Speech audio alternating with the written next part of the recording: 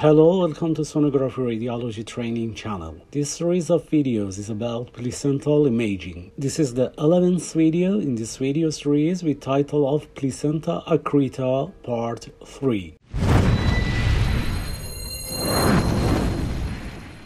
In video part 1, these items and all ultrasound findings of placenta accreta spectrum, both grayscale and Doppler ultrasound findings, were explained. In video part 2, technical points and pitfalls in diagnosis of placenta accreta spectrum were explained also. In this video, a novel sonographic sign will be explained, famous as separation sign, which could help us to rule out PAS in normal placentation. Prenatal diagnosis of placenta accreta spectrum is crucial to reduce maternal morbidity and mortality. However, there is a danger of iatrogenic harm following a false positive diagnosis, like colon perforation, midline abdominal incision, fundal uterine incision, and caesarean hysterectomy are otherwise seldom performed in routine obstetrics, and there is a high rate of procedure-related complication associated with interventional radiology, which is commonly employed when PAS is suspected. Moreover, the antenatal diagnosis of PAS and subsequent maternal anxiety have been associated with an increased risk of post-traumatic stress syndrome. Furthermore, several studies detected classic markers of PAS in high and low-risk patients who subsequently had normal placental delivery,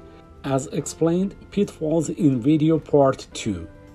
This highlights the need for robust signs of normal placentation in women at risk of PAS to prevent potential overdiagnosis. The separation sign is a novel ultrasound marker. This paper was published as 2022 and showed that separation sign as a novel ultrasound sign for ruling out diagnosis of placenta accreta spectrum. The separation sign should be evaluated in high-risk women as those who had placenta previa or an anterior low-lying placenta, in addition to at least one previous caesarean delivery. Relevant obstetric and personal history should be obtained, and a detailed transabdominal sonographic examination of placenta should be performed, assessing standard ultrasound markers of PAS described previously in video part 1. To assess for separation sign, pressure is applied using an ultrasound probe so that the hypoechoic retroplacental clear zone normally observed between the placenta and myometrium disappeared, as you can see in this clip.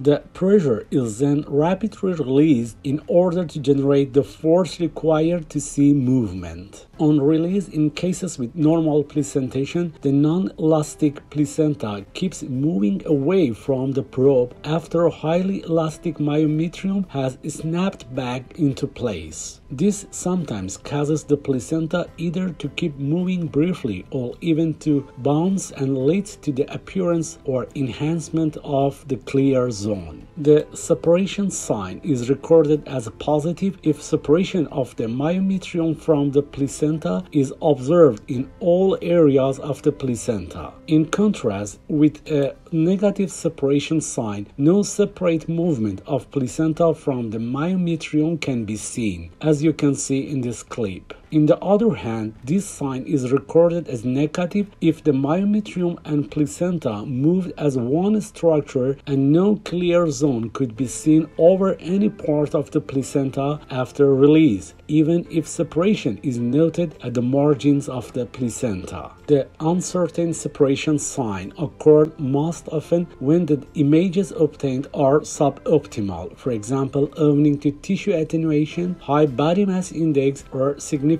scarring. A positive separation sign in the prediction of normal placental separation has a sensitivity about 98%, a specificity about 100%, positive predictive value 100%, and negative predictive value about 87%. But there is a question: how separation sign can addressing us to a diagnostic gap in PAS diagnosis? As I explained in video part 1, the pathogenesis of PAS is not well understood, but it's thought to be due to a defect in trophoblastic function leading to abnormal attachment or inadequate decidualization of the myometrium in the area of the scar. Because of this matter, the difference between the inherent elasticity of the placenta and myometrium is not observed in Placenta accreta, as you can see in this clip. Ruling out PAS on the basis of observable relative elasticity has the advantage over many other ultrasound markers of PAS because with these findings, an abnormal result is present only in pathological circumstances. Many of other signs of PAS are present in variation of normal placentation or can be missed owing to poor scanning technique. As were explained in video part 2, the separation sign has considerable potential to be used as a binary sign to rule out PAS, particularly in high-risk cases in which there is a danger of missing PAS but also a significant possibility of iatrogenic harm. As a rule-out sign, the separation sign predicts normal placental separation with a positive predictive value of 100% and negative predictive value of 87 in all cases, and also a positive predictive value of 100% and negative predictive value of 89% in high-risk cases. Finally, the authors of this paper recommend using the separation sign alongside other ultrasound markers of PAS outlined in the ICU consensus statement for reporting ultrasound assessment of abnormally invasive placenta. Now, I suggest two others of my videos that are close to this video in terms of matter. And thank you for your attention.